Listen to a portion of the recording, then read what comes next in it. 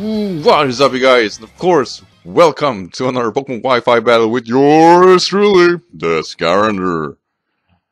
Yeah, that was awkward. But yeah, today I got myself a match against Sean the Redhood, and he's actually a really good guy who has been following me since I started actually streaming on Twitch. And I never beaten him like ever. And he's a very busy guy, so when it comes around, you take the chance. Really, I'm very glad he got access to Twitter now, so I can reach him through there.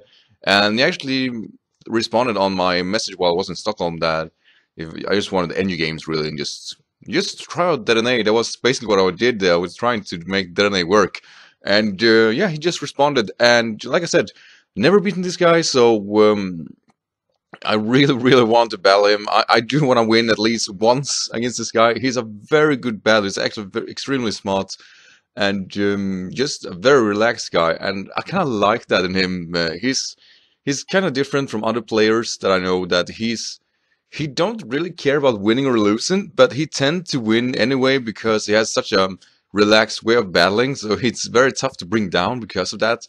His team here is very tough too, with Liepard, Kangaskhan, which actually can be whatever he wants really. Rotom with a lot of immunities. Simipour. We got the Lily. Forgot the name.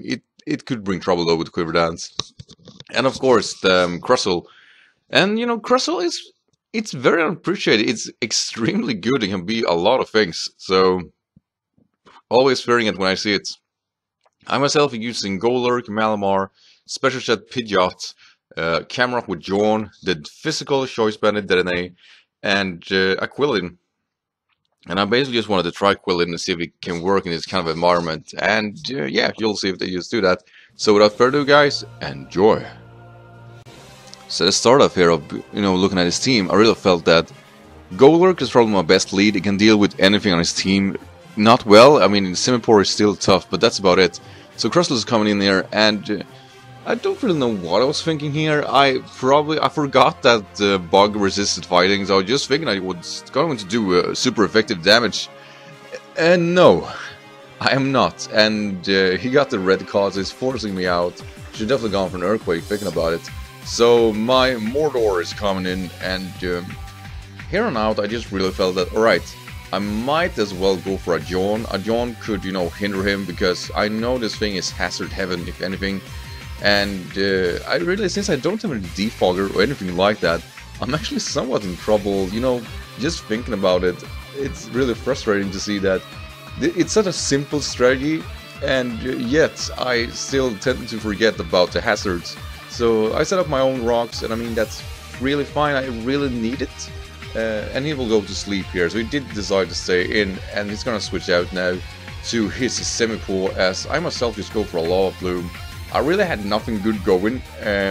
Camerock is not doing like immensely well in this battle, but I still just don't want to fodder it off just yet. So Volgar, my Quilladin is coming in, and I was thinking, alright, this guy can probably deal with some super effective damage if anything. And of course this thing has Nasty Plot. And that is actually really terrifying. So the first introduction to Quilladin is a 1-hit KO from Simipour. So I'm sorry, Volgar, damn it. That's actually, that is unfortunate. So anyway, I'm going to Actros here and just forcing him out. I know I'm faster, and because it went for Nasty Plot, I know it isn't Scarfed or anything like that, so I can easily outspeed and destroy it. So I actually decided to just go for a Play Rough right off the bat. I can't really switch around too much because of the hazards inbound, so I was thinking I might as well go for some neutral damage and just do as much damage as possible with Detonate. So you go to his Darcel, and I don't know what I was thinking here, probably trying to force me out with a U-turn or anything like that, and it didn't really pay off, though it did avoid the attack. So luckily for him, I didn't kill the Simipour, and I got to deal with those 5% that you can miss with. That is really unfortunate. So I go for a Play Rough, and I do fair damage here, but I also know this thing will pack the Fake Out, so I might as well go into Golurk. I know this thing has Scrafty, but the thing is that they were still my best bet considered what a team build I had, and my Quilladin of course being destroyed really early on. But I do a very good prediction here, and I was basically just I was really gambling here that he was going to think that I was going to go for Drain Punch. So with that in mind, I decided to do a little over prediction and go for a Shadow Punch. And you know, had he stayed in, the return that would have been following would have killed me. Even Sucker Punch really would have, you know, do immensely damage. Plus in conjunction with me, of course, not hitting with the Shadow Punch if he stayed in with the Kangaskhan. So like I said, I was really just taking a shot in the dark that was gonna switch out, and it paid off really well. And I destroyed the Rotom with one shot, and that is basically what my Golurk needed to do. So now I feel really satisfied of him just dying. So the Dracell is coming in, and of course the Leaf Storm will destroy this poor guy. Assault Vet was no, I have no chance of surviving that. So the crit did definitely not matter. That Leaf Storm would just destroy the hell out of me. So I saw this as my golden opportunity to set in Zeratul and just go for a superpower. Because with the special defense or the special attack drop in Bound, I am actually free to go for wherever I want. I can wall off whatever comes here. But I knew the Liepard packed a U-turn, so I was really just hoping that I could survive a U-turn after a superpower. And yeah, it might have been a really risky move, but then again, Zeratul is incredible, and you know, show me time and time again it's made of something else besides the squishy, inky body of an octopus. So I do survive that, and yeah, just basically superpowered the Dracell here, and Malamar, god damn it, what a freaking awesome poke it is, and I'm so glad I did this set. You know, I've been like trashing this Pokemon for months since it came out because it has that huge weakness to U-turn. But really, who the freaking cares? It kills everything in his face here, and yeah, always take 1 or 2 with him before going down. That's the spirit. That's the spirit of Zeratul. I'm saluting you. So anyway, he only got the Kangaskhan left and the Liepard, so I decided to go for my Pidgeot here. And it's not defensive by any means, but it got one thing that is kind of good, I guess, and that is hidden power fighting, which I know will be super effective against both of them, but yeah, Sucker Punch is still a thing, so I do barely live that combo with Fake Out Hazards and Sucker Punch, but you know, I still am not gonna be faster than a Liepard, so that is extremely unfortunate, and the Pidgeot is going down. God damn it. So that was the first time using Pidgeot in the Wi-Fi battles. That's kind of cool, I guess.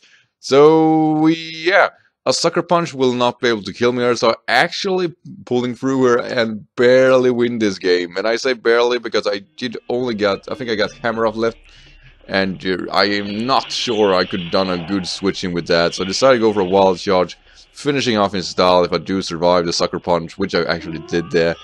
And yeah, this is basically GG. So Sean, really thank you for this battle.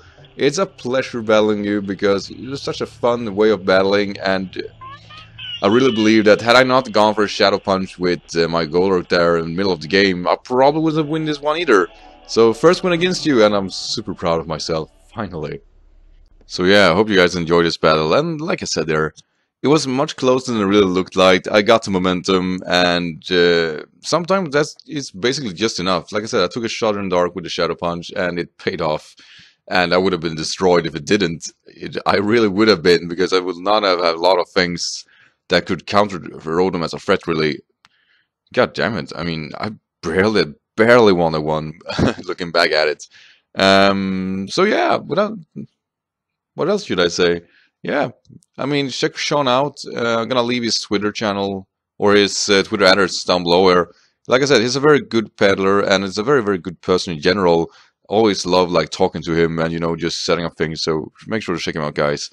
And without that, thank you guys for watching as always. Don't forget, the sky is the limit, and have a good day and take care. Bye.